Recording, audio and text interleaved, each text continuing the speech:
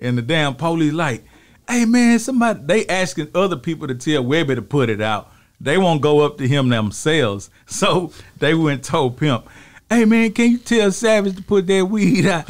Pimp like, nigga, you go tell Savage, nigga. Asking me to go ask the nigga to put it out. Man. Yeah, we on Boss Talk 101. Yeah, we gonna talk. All these people, man, that, like I said, a lot of them use the Pimp C, the cadence, the beats, the remaking the songs. I know so much about certain people that saying, we getting ready to do it again, but I'm trying to figure out a way to make it, to give it essence. Yeah.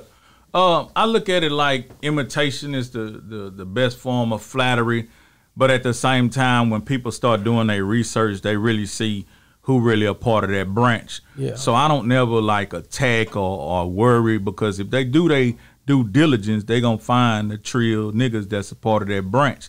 And the niggas that say like, oh, Heezy trying to rap like this. Nigga, I'm from the same gumbo pot. I'm from Port Arthur, Texas. We from the same era, know the same people. So when I do his draw, I'm doing it and you knowing it.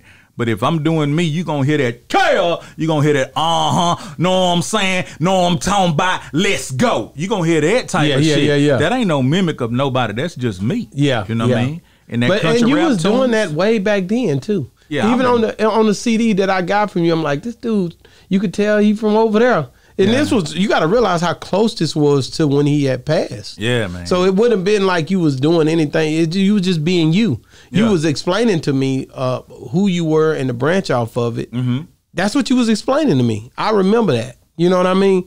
And that was a dope. I'm like, dang, man, you know, because at that point you're trying to grab a piece of him any way you can. And he would have told me, like in the studio, why would he not say, nigga, stop trying to sound like me, if I was. Yeah. But I never was. So when I did my section, I was like a kid at one time, because sometimes he was telling different artists, hey, do this, do that, do that, do. And I'm thinking like, damn, why he ain't telling me nothing? You know what I mean? And so he told me like, nigga, you can rap, nigga. I don't tell Bun B about what he doing, you know what I mean? So I felt like, hey, that was a damn compliment. Yeah, yeah. Well, and I know Boosie had told a story one time about him rapping, and he was like, he'll go take it to Pimp. Pimp be like, nah, go back, that ain't it. He would always, you know what I'm saying? He wasn't easy on you. Yeah, he never did that to me, and I seen him do it to a few people, so I wanted it because I thought maybe that was him showing attention in a certain way. But he like, nigga, you could rap. I ain't got to tell you nothing. You know what I mean? Wow, that's dope. And once he told me that, man, I just lean into who I am and do what I do. Did you ever get a chance to meet Boosie and them during that time? I met Boosie and Webbie and them? I met them multiple times. Okay, so they knew you and Pimp and them was running in the same circle. Yeah, but you know what I mean? Individuals was having their own situations going on and distracted. When they think about it, yeah, they know, but we never really had no real deep talks. You know what I mean? It was always surface, kicking it, this and that, this and that. Nothing really. And I would think that, because when you think about it, I would really, when you, like if me and my team come into a place, that's me and my team. Yeah. And their team is there. Right. But we still know. Right. I'm really with Pimp right here. Right. So it's going to make it you see what I'm saying? Yeah. It's going to make a schism. It's going to make a split right there. I remember we was doing a show with Webbie, and we was in Dallas, and we was at one of them Coliseums, and when Webbie came in, he blowing big. He in the damn, what it is, like a civic center type area, and he blowing in that hole. You know what I mean? This ain't Colorado or Cali. And the damn police like, hey man, somebody, they asking other people to tell Webbie to put it out. They won't go up to him themselves. So they went and told Pimp, hey man, can you tell Savage to put that weed out? Pimp like, nigga, you go tell Savage, nigga.